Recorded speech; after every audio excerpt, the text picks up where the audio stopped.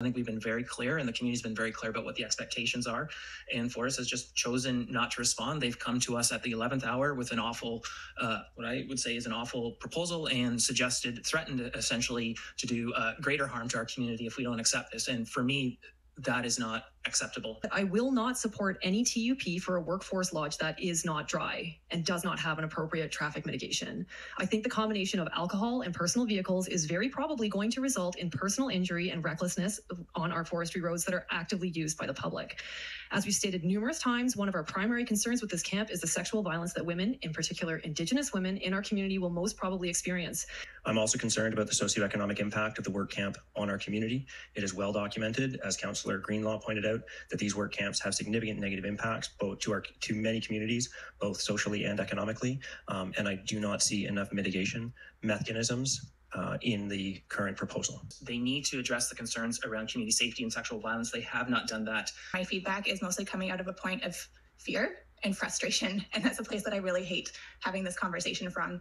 And that's because in the staff report, the alternative if this TUP is not successful is that the applicant is planning to provide workers with a living out allowance. And that simply is not acceptable to me where we're at in this point. Seeing a legacy proposal that is zero leaves me speechless. And the best legacy project would have been affordable housing for our community, and the time has passed for that. But we want to be clear on what the benefits are going to be in cash value, other sort of legacy projects if this is going to go forward. We have a worker shortage. We have a housing shortage. Give us some actual concrete solutions. If that means adjusting your timelines, if that means adjusting your budgets, so be it. That's what you need to do. We have serious concerns in our community, and they need to address them if they want permits. I find it really problematic given that these issues were raised the very first time any of this was considered.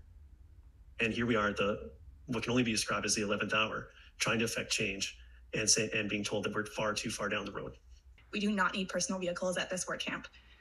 The proponent has said that they are not able to stop workers from accessing the community and not able to prevent them from using their personal vehicles, but that simply is not true. They're choosing not to. We have seen through Woodfibre that they are actually able to do that. Clearing, they talk about clearing for fire protection, but then what does that do for all the recreation and tourism aspects of this area? The idea that this might be a staging ground for workers to launch their recreational snowmobiles and ATVs and store them there during work week just makes it's almost like Fortis is trying to get a rise out of us. Fortis was warned about many of these issues back when they were doing the engagement on their EAO application originally. They didn't listen then.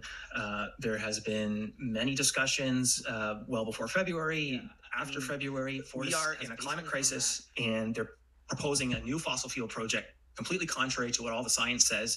And while we don't have authority at our level over the project as a whole to accept worker camps and other things that facilitate this, which seem to, as proposed, do a lot more harm than benefit, I just don't know what our justification or rationale to accept it is. I think we have to hold Fortis where we have some authority to say, look, at least you have to provide more community benefit or reason to accept these things.